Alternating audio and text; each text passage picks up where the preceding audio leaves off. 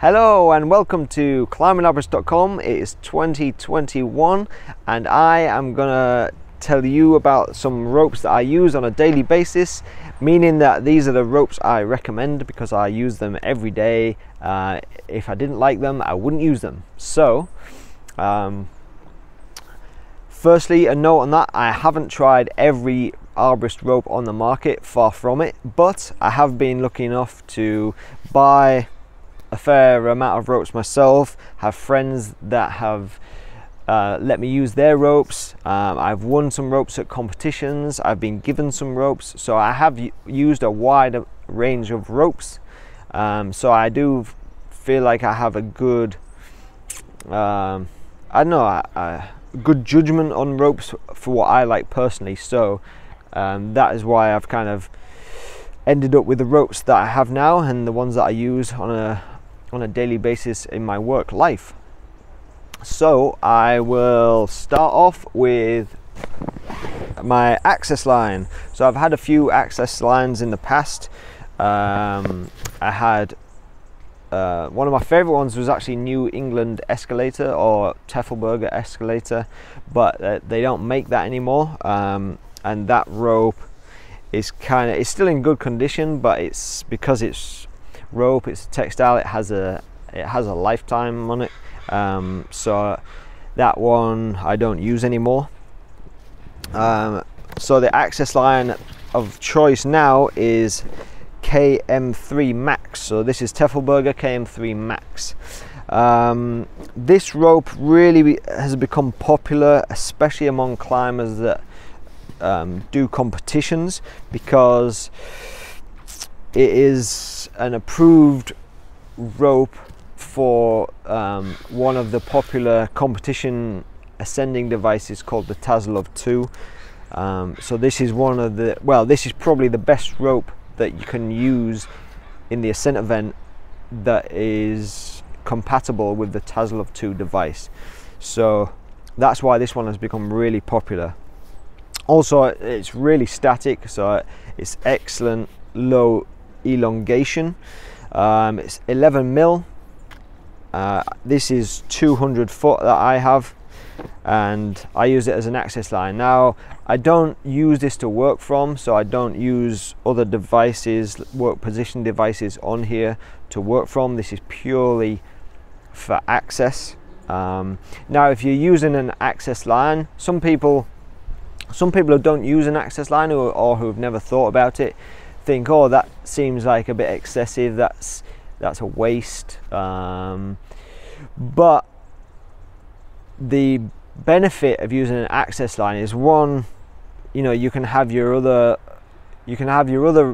work positioning ropes kind of all set up with the systems that you want on them, take them up into the tree, and then once you get up into the canopy, you can move to your ideal tie-in point. Whereas you may get your access line somewhere, you know, somewhere in the upper canopy, somewhere good, but not in the ideal position. So you can then access and then take your other work positioning line into the canopy. But the other real benefit is, once you get off your access line, leave the access line in the tree. Don't untie it and take it down, and then it's there as a rescue line. So you've basically installed a rescue line that that is useful to you to access the tree, and then it can just stay there in the tree. So access line, KM Max 3. It's got a really nice smooth cover. It's 32 strand, and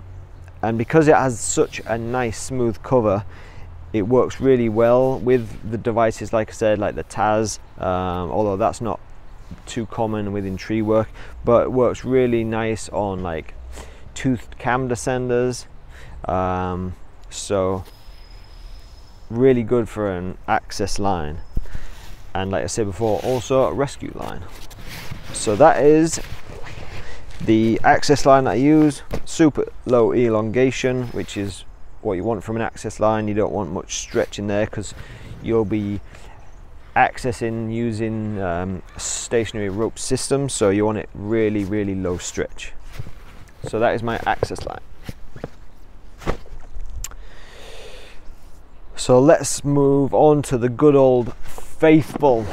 So this rope here is Yale Focus. I have various different patterns in this same rope. So what do I have? I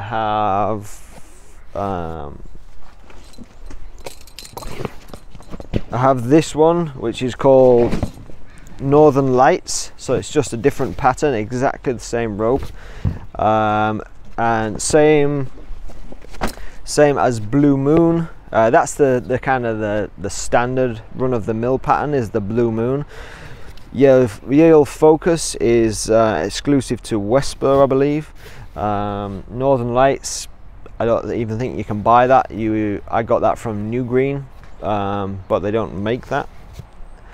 So yeah, Blue Moon. I have Blue Moon lanyard. I also have Yale Hedera, which is kind of the same, but not really, because this is the European version, and what that means is that it,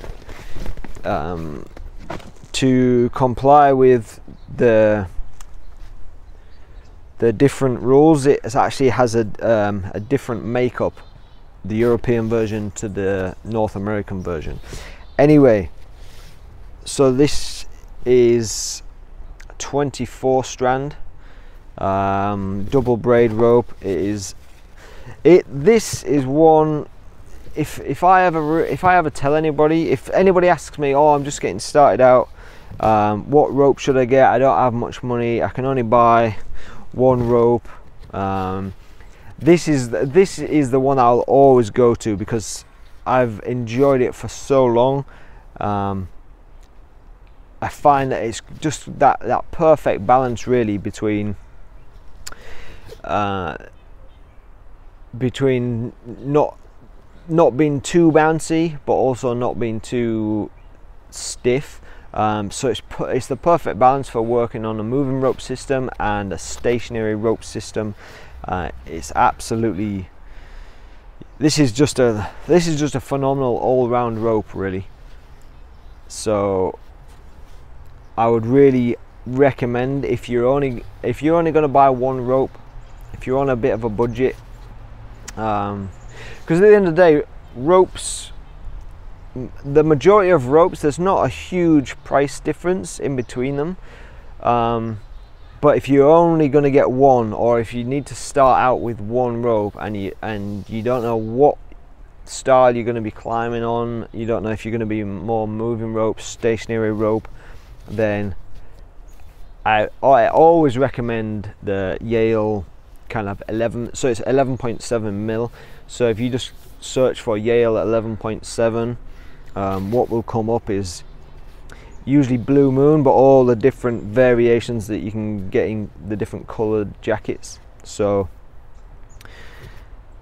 that is one that I would definitely recommend, and like I said, I've got about 4 or 5 just different variations of that specific rope. So definitely a favorite of mine. Because we had the Yale 11.7, so now we'll move on to this one, which is basically Samson's version of that. Now let me tell you a bit of the background here. This is what I believe. I think this is true, but who knows what the behind the scenes story is. But anyway, what I understand is that Yale were making the rope Poison Ivy, which is exclusive to Cheryl. So the 11.7 Yale I just showed you, the Focus, the Blue Moon, that was Poison Ivy that you could only buy at Cheryl or through Cheryl distributors, that kind of thing. What I'm led to believe is that Yale couldn't keep up with the demand of making Poison Ivy, and they couldn't make it quick enough for the demand that Cheryl needed.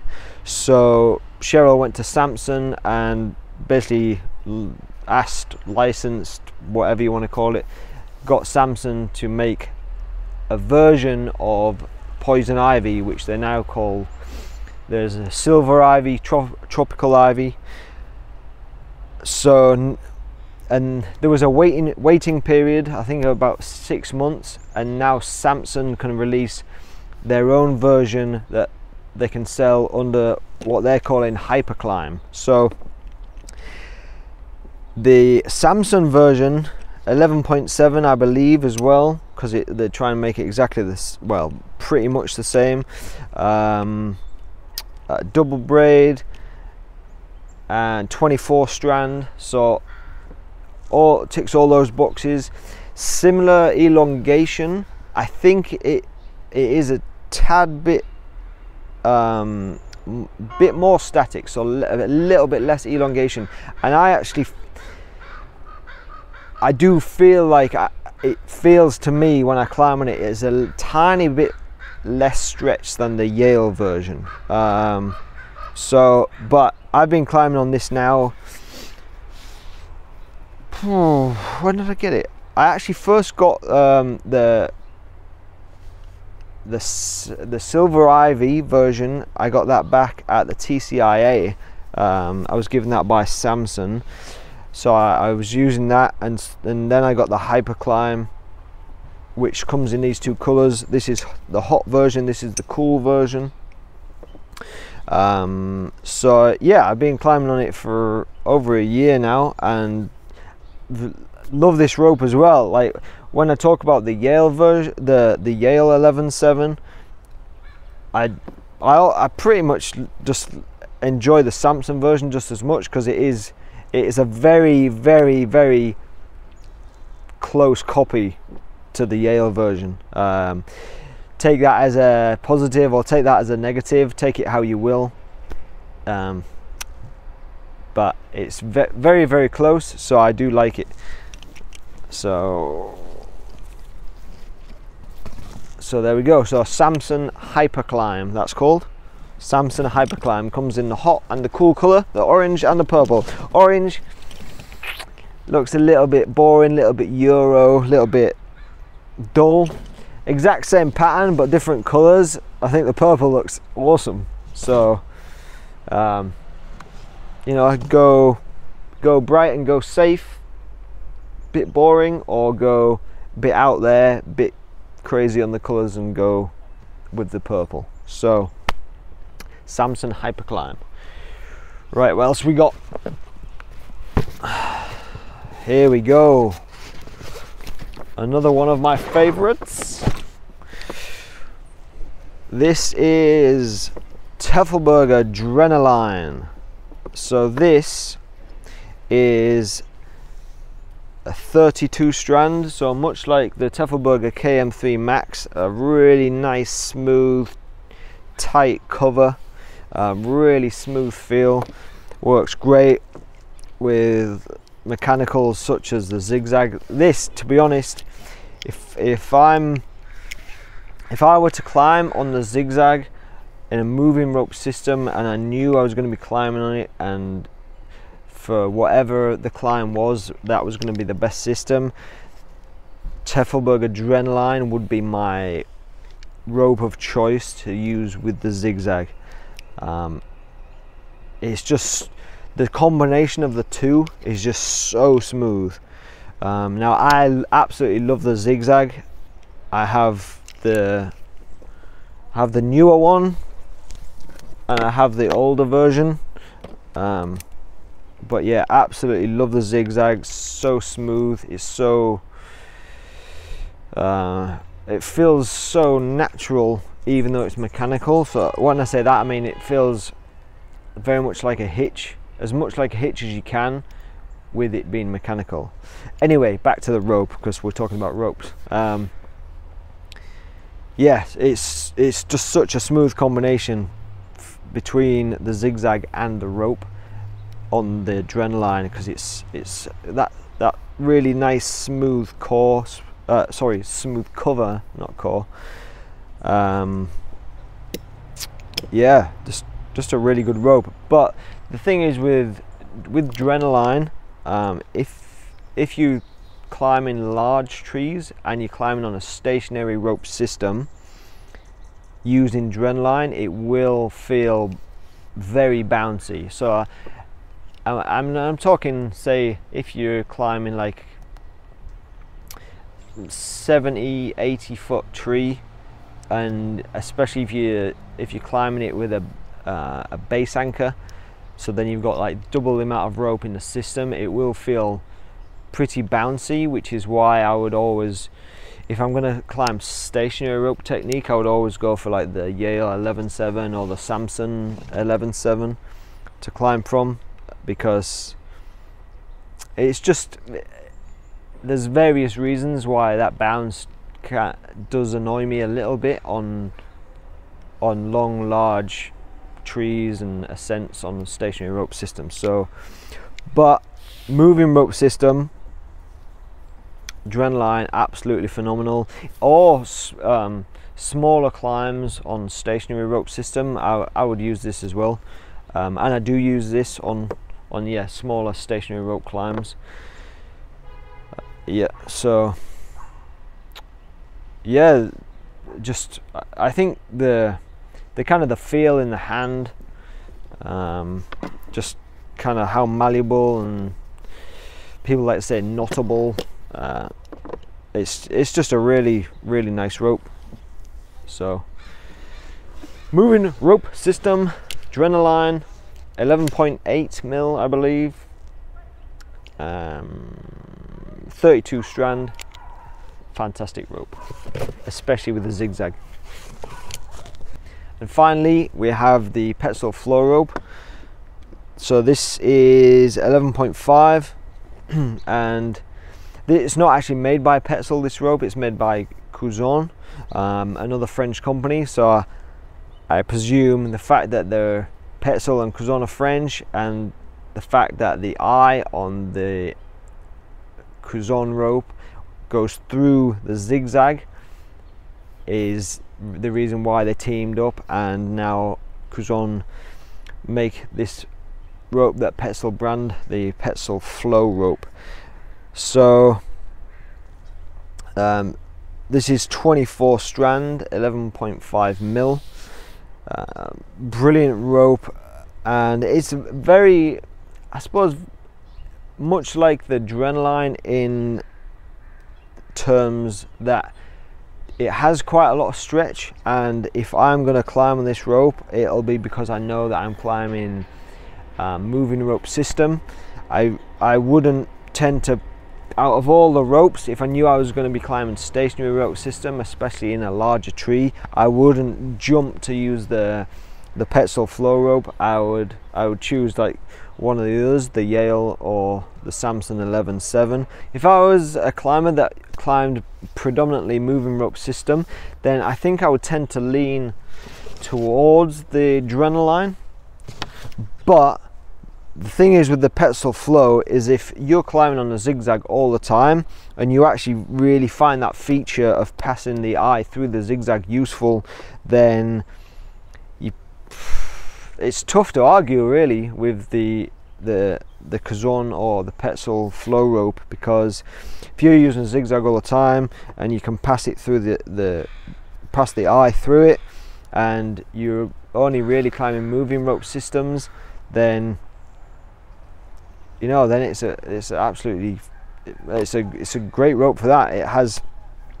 It has the right amount of elongation for moving rope system climbing. So using a zigzag in that way, having the eye pass through, it's a really good choice of rope. Okay, when it comes to friction hitches, the friction cord that I exclusively use now really is, I've gone through trying so many throughout my career. I've gone trying regular Yale B-line, the brown and gold one, which or black and gold, absolutely hate that. Tried that. I've tried ocean polyester, the 8mm, the 10mm. I've tried the Sterling hitch cord, I don't remember the name of it. I've tried Samson hitch cord, and I tried the Yale Beeline Blue 10mm, which I actually did really like. It seemed like it's so different from the black and gold one, which I hated. So the Beeline Blue I did like, and I was using that for quite a while. But the one that I've really found that works for me, works for all the climbing ropes that I use, works well on all of them, works well on the lanyards that I use, is the Teffelberger Epicord, and it's the blue, kind of blue with like white and silver greyish colour.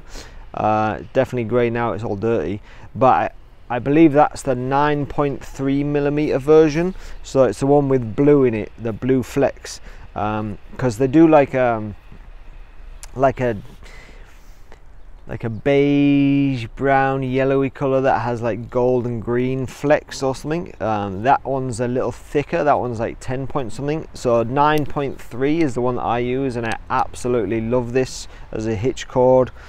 Just with the way that I tie my hitches and the length, and the ropes that I use it on, the diameter of the ropes that I use it on, it just works absolutely great. I can't remember the exact length of this. I think it might be a 30-inch cord. So yeah, that's Teffelberger Epicord 9.3mm. That is the one I use. That is the one I will always climb on now. So yeah, absolutely great hitch cord. This is the lanyard I use every single day pretty much.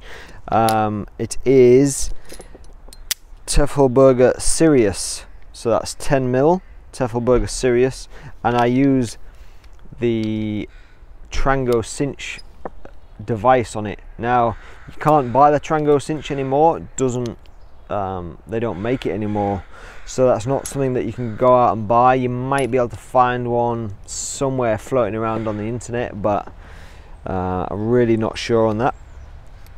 So I have a 15-foot lanyard, so obviously I've got my carabiner on one end with a little DMM rubber capture. I then have the little prusik with a thimble on, so I can choke that off to make it a single rope if I need that extra length. Then I have the device, and then I have this like little bit of accessory cord with just an accessory carabiner.